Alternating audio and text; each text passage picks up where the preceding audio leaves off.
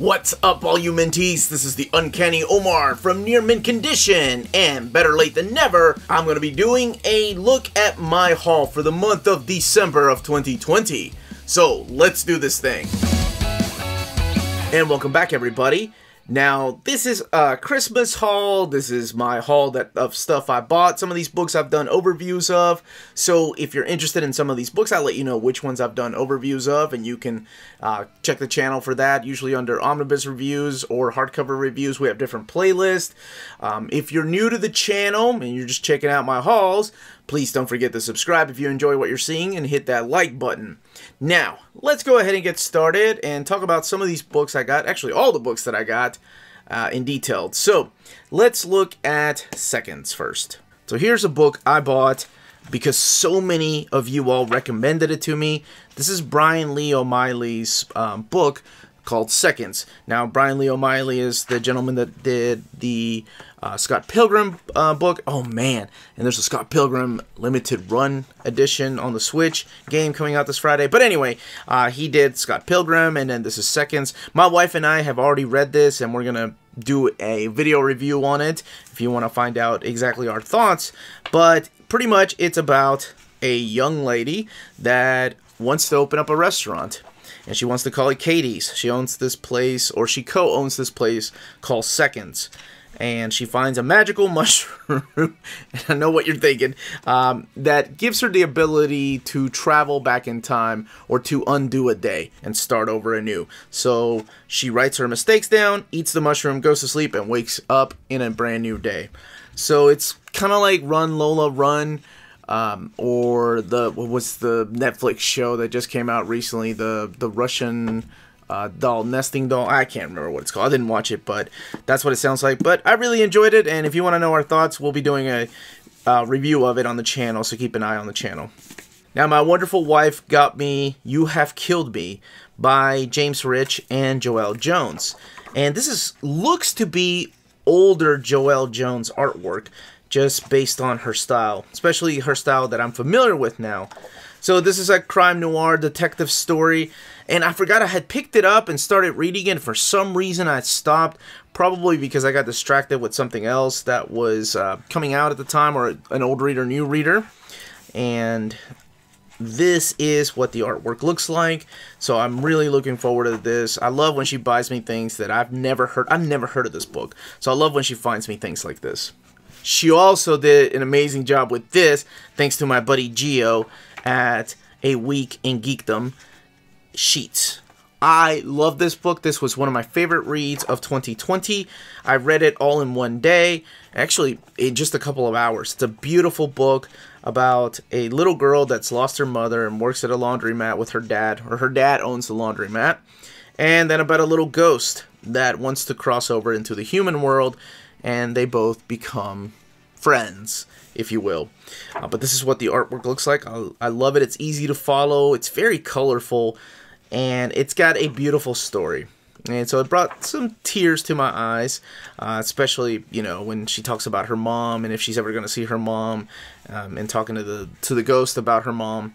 So I really enjoyed it. It's in my top 10 reads of 2020. If you've not read it, it's brought, I think it was Oni Press, or no, Caracal is the publisher, but I mean, it's cheap enough for anybody to try out. The paperback version is only $12.99, and that's retail. All right. First, big shout out to my buddy Ray, who got me. Ray knows me so well. I don't really showcase these when I do my walkthrough of my comics and my collected editions, but I do collect the Peanuts box sets, and I was missing two. I was missing 1959 and 1962, and then 1963 to 1966. And he got me one of them. I think they were out of print, or they were out of print for a long time, and he was able to find me this one. This brings back a lot of memories because I read this stuff, and then my oldest daughter, Lydia, who's been on the channel, Miss Lydia, has read all of this, like every one of my Peanuts collections, because I had the single volumes, but you all know me, as a completist, I have to have the rest in box set format. But she has read all of them from when they started in 1950 all the way up until 2000, when Charles passed away. So this brings me so much joy that I finally have the box set. And thank you so much, Ray. This was a Christmas gift from him, and it came in, and we do a opening of what's in the box every Saturday on our Q&A for whatever, whenever people send us stuff, and we have a P.O. box, and that's in the description of this video.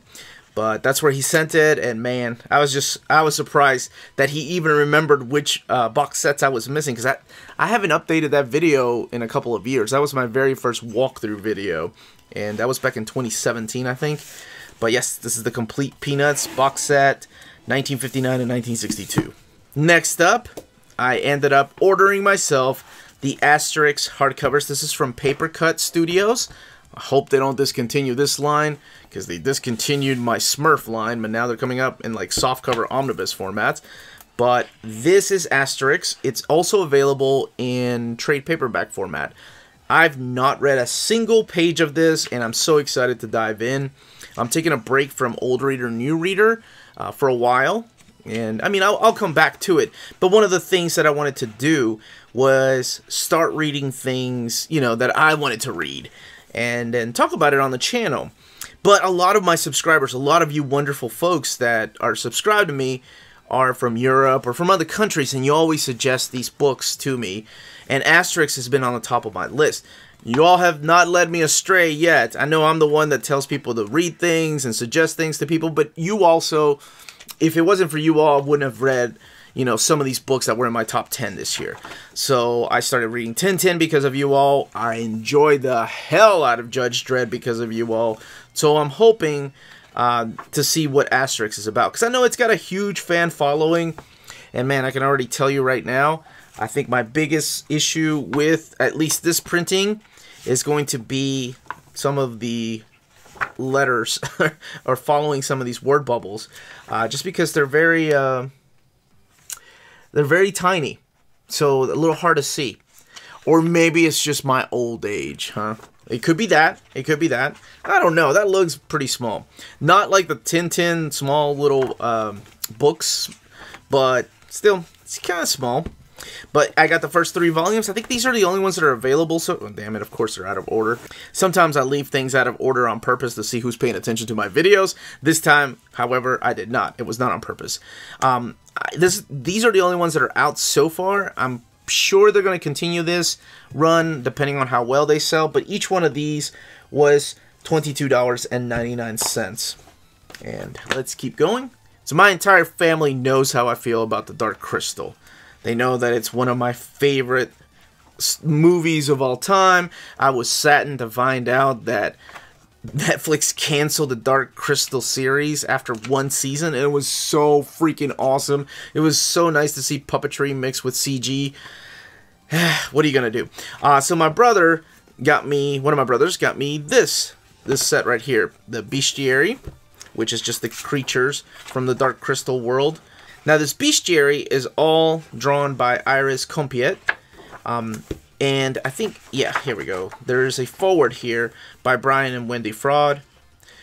Brian, of course, being the lead artist on the original Dark Crystal.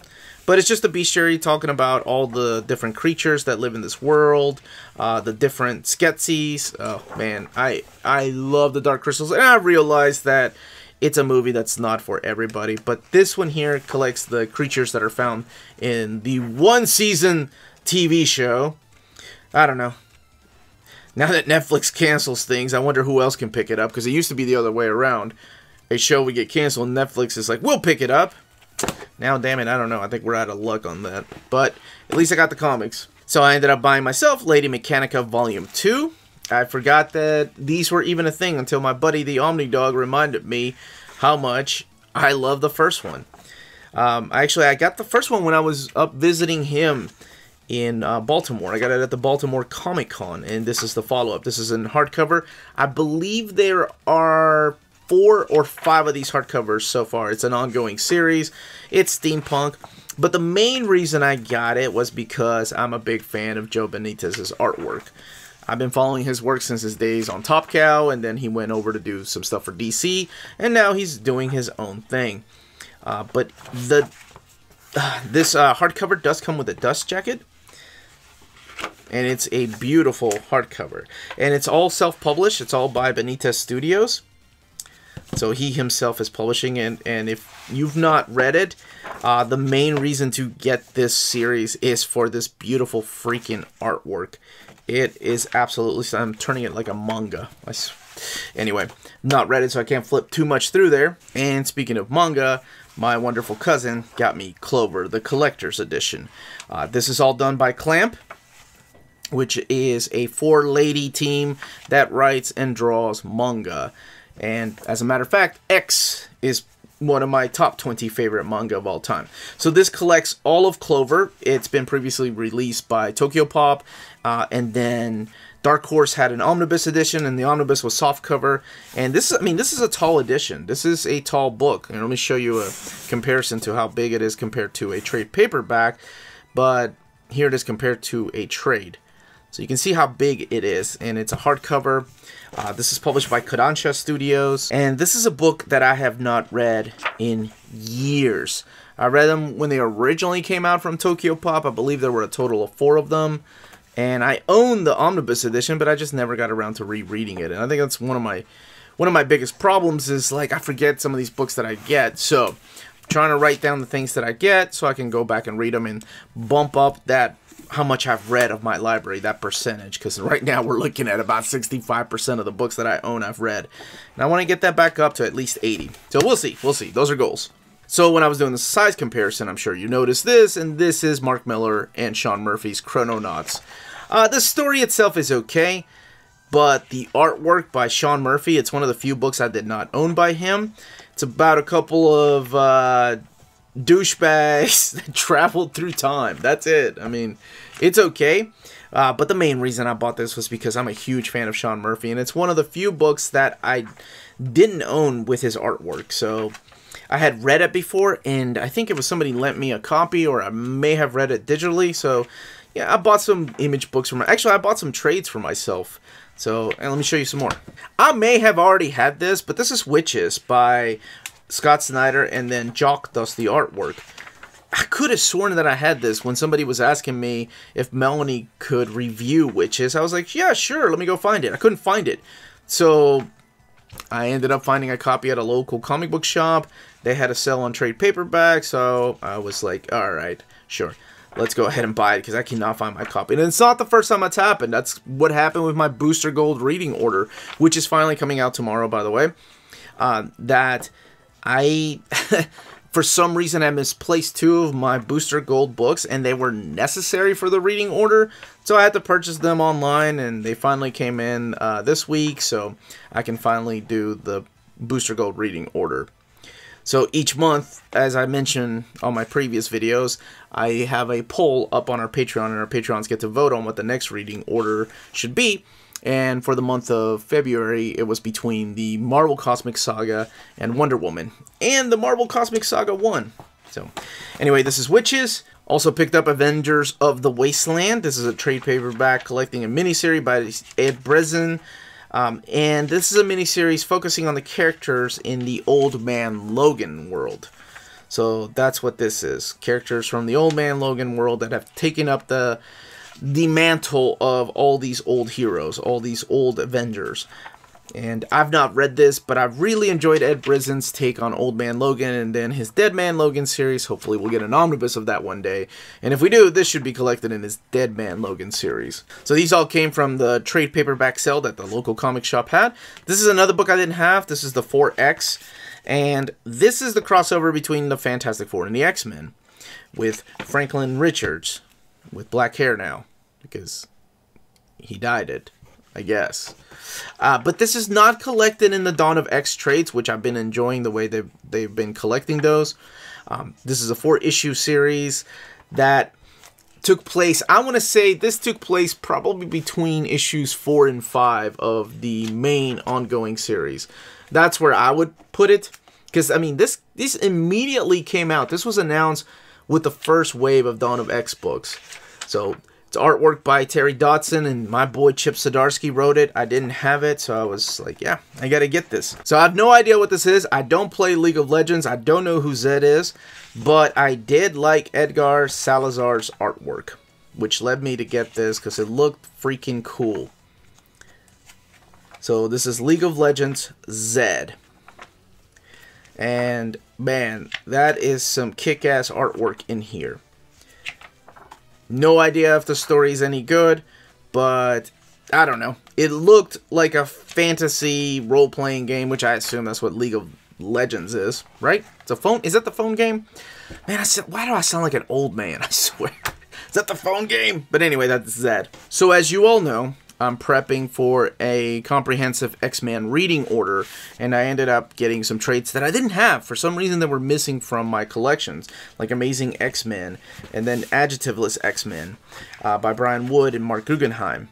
But I needed these because I'm pretty sure between X-Men and Superman, when our Patreons get to vote, that they're probably going to vote for the comprehensive reading order of X-Men, the updated reading order, which I'm including all the series, all the X-Men spin-off, or not the spin-offs, not the mini-series, but mainly the main series spin-offs, like when to read X-Factor. And I may do a separate video of that.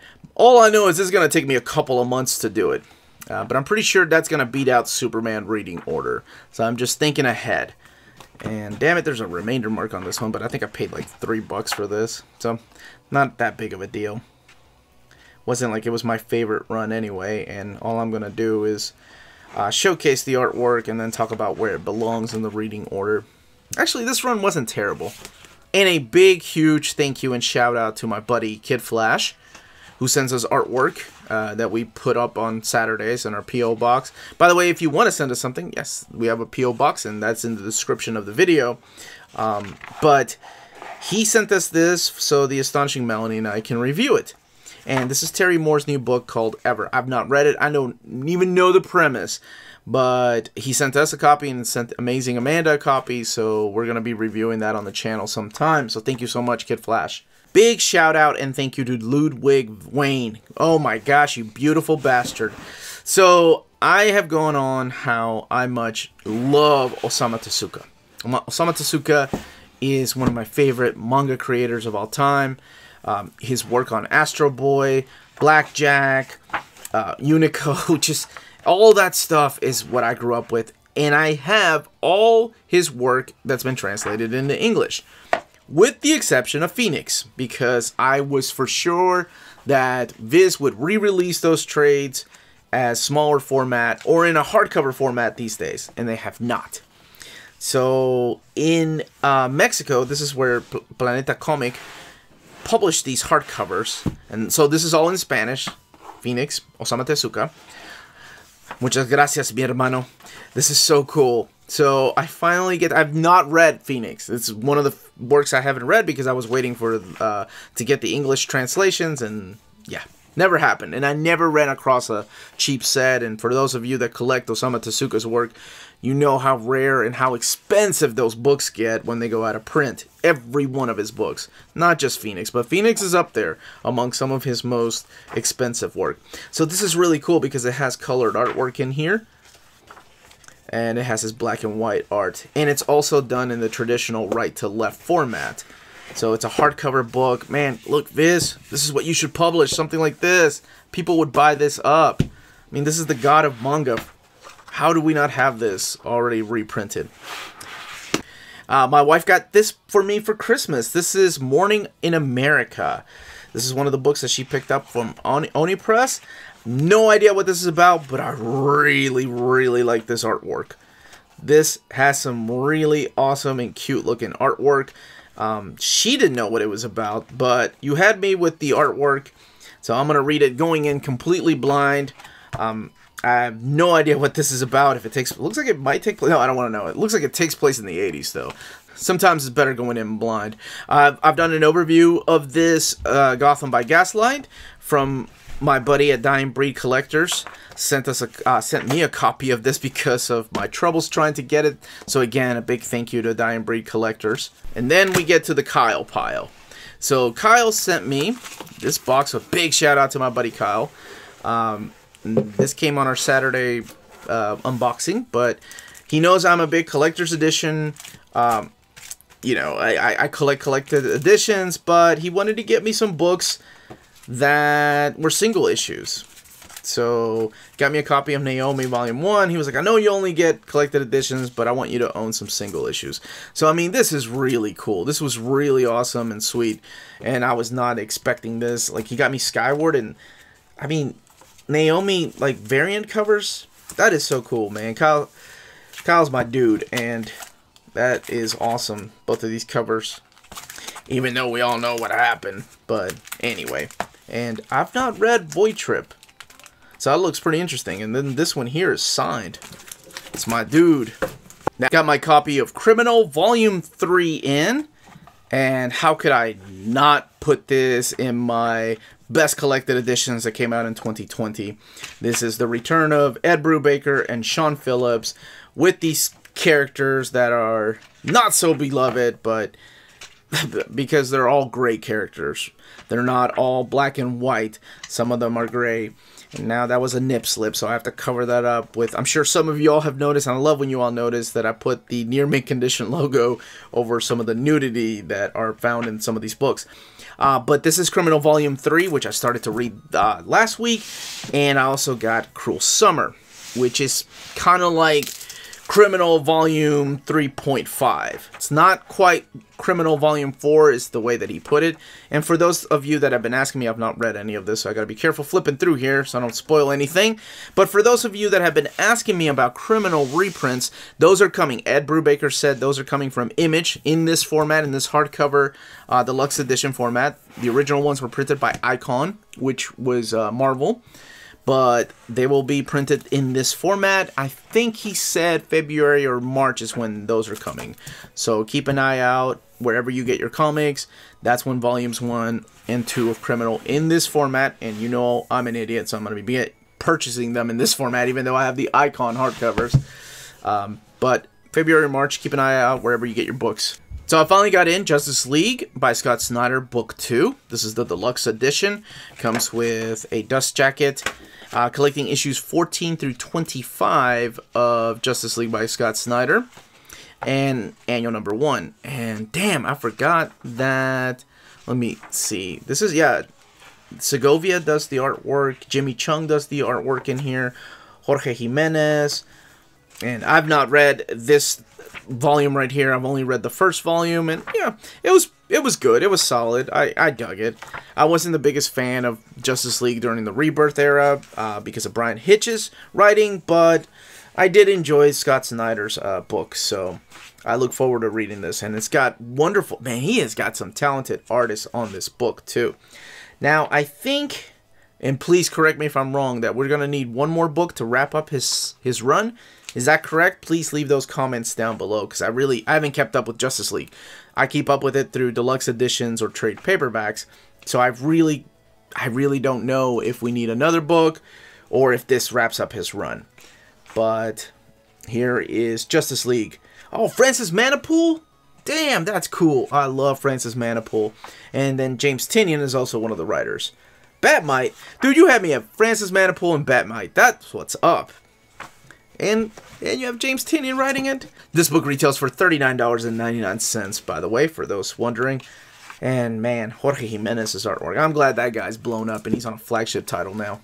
Now, I've done overviews of Injustice Volume 2, Nightwing, and Batman, Detective Comics, The Rise and Fall of the Batman.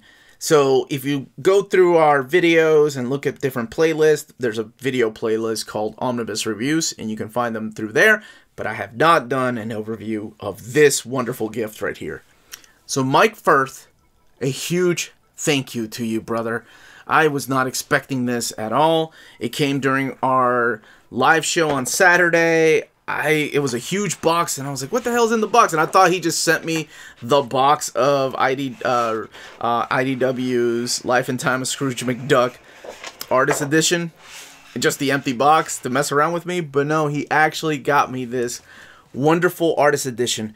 And if you all know me, I do not follow or get Artist Editions because it's a rabbit hole I didn't want to jump into.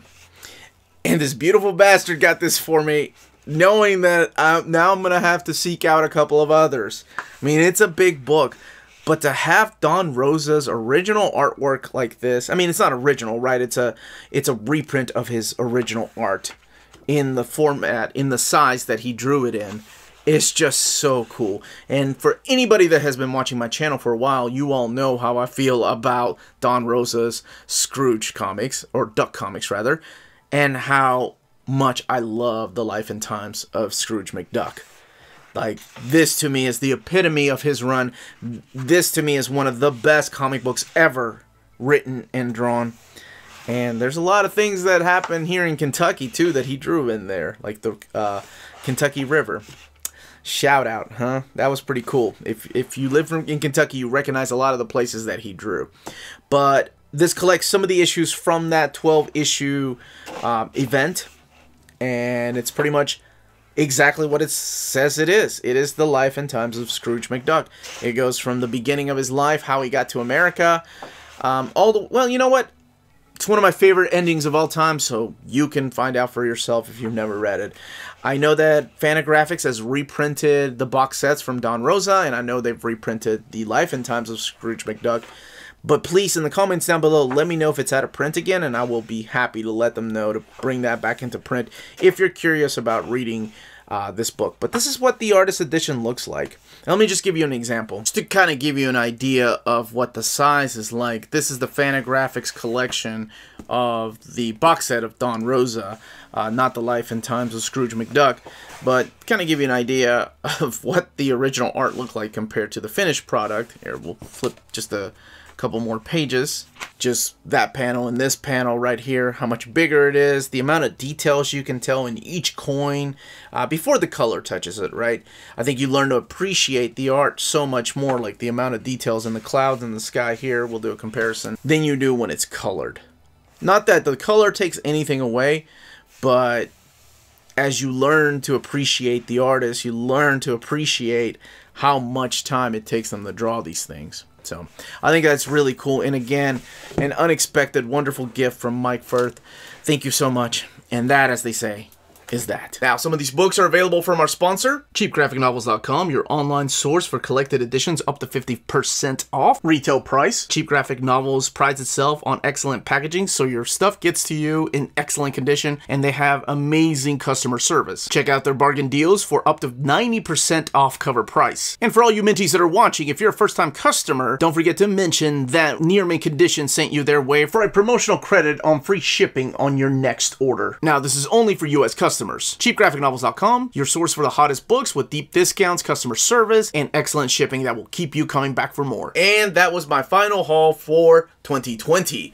Let me know in those comments down below what you picked up and what you're hoping to pick up this year. I did a video of my most anticipated collected editions coming out in 2021, and I would love to know what you all are looking forward to, or what your most favorite books were in 2020. Wait, I've done that video too. So never mind. I hope you enjoyed the video. Please don't forget to hit like, subscribe if you haven't subscribed yet. We put out videos every day. More importantly, please all of you stay healthy, stay safe, and much love.